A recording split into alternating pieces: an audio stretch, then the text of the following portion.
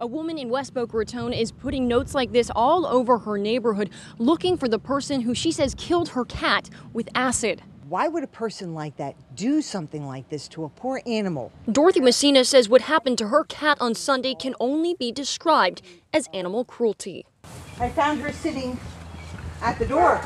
This is the spot Messina's cat Kitty turned up after loud construction noises sent her bounding off into the Palmetto Pines neighborhood. She says Kitty was gone for 6 hours. And she came to the back door, and all her hair on the side of her body was hanging off. Kitty went straight to the vet. And they found that she had acid poured on her. Her skin was already partially gone, and her ribs were hanging out. So there was no way he can save her.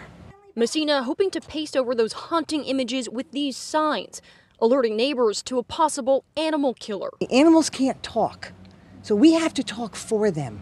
Messina says the vet told her Kitty was their second acid burn victim from that area that week. The vet's office could not confirm those details.